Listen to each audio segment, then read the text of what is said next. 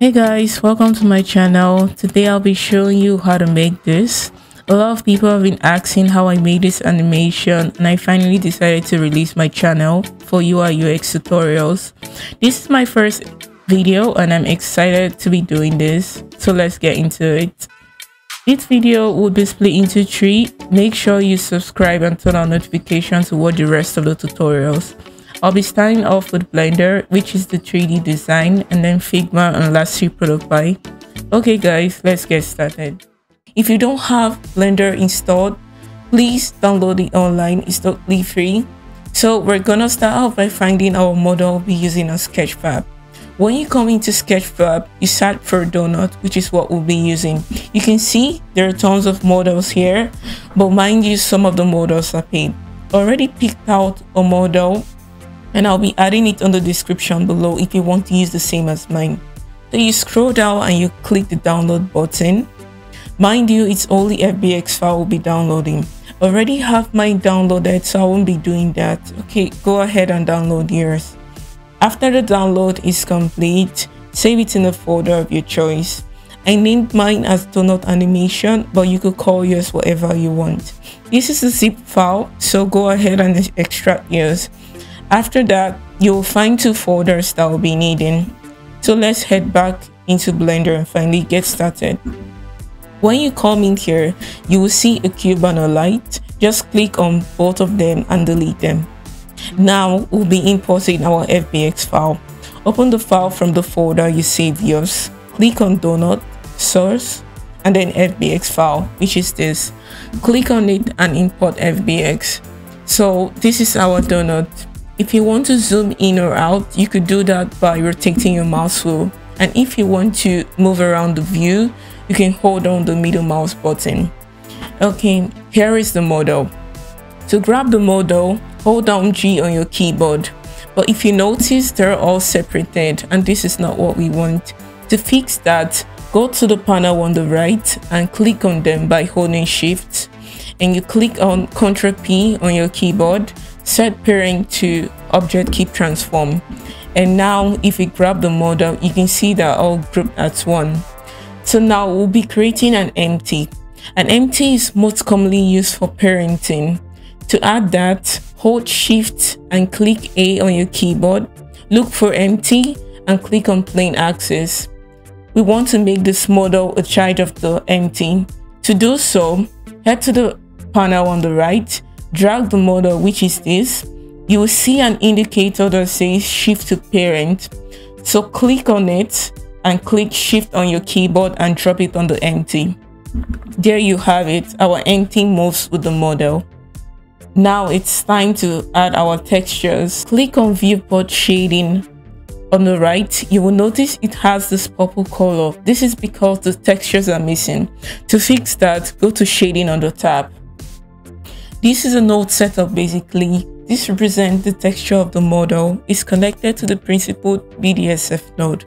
The texture could be any image of your choice, but in this case, we want it to be of the donut. So to do that, click on the folder and open image. Look for the folder you saved yours. Click on donut, textures, and then this image. Now you see our donut is looking more alive.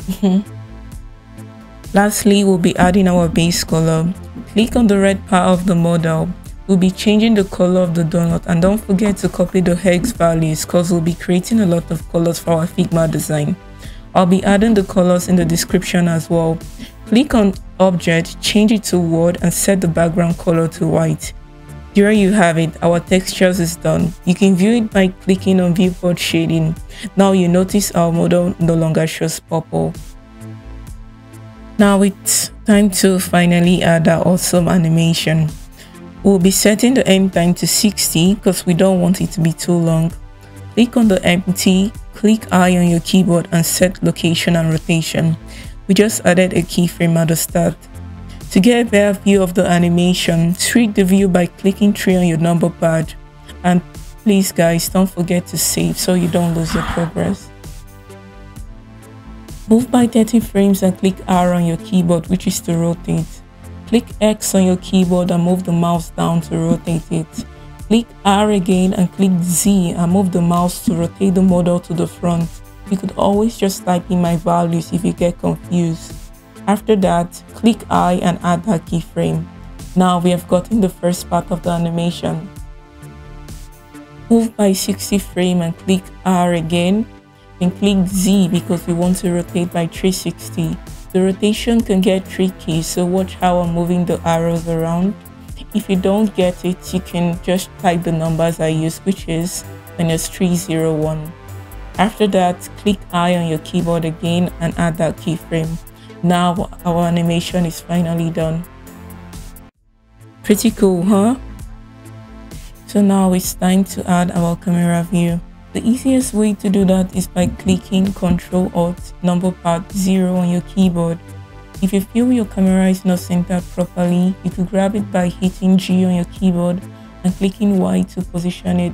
But mine is centered, so I won't do that.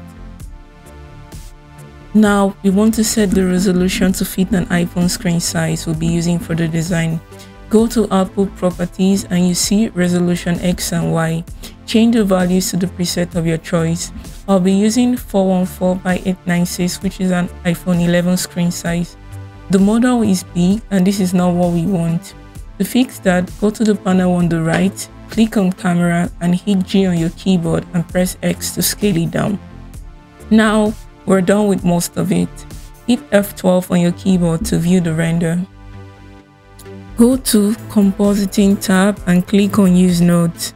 Hit Ctrl Shift and left click on this tab to look at the viewer editor to see what we're tweaking. Click on Shift and A, Color, and select Alpha Over. Drag and drop it in between the nodes. Connect the image to viewer node and then put image on the bottom so that the animation stays at the top. If you notice, the background color looks a bit gray. To fix that, go to Filmic and check Transparent. And go to Color Management and change Filmic to Standard. Here you have it, our animation is complete. Now it's time to render our animation. Go to Output Properties and change the resolution to 200. Go to Output and click on the folder icon and save it wherever you want. I will call mine Video. After that, change file format to AVI RAW. Go to Render and click Render Animation. Our video is now rendering. Now it's done. We need to get images of our donut to use on the Figma design. To do so, click on Image and save it in a folder you can remember. I will call mine Pink Donut. When you're done, hit Save.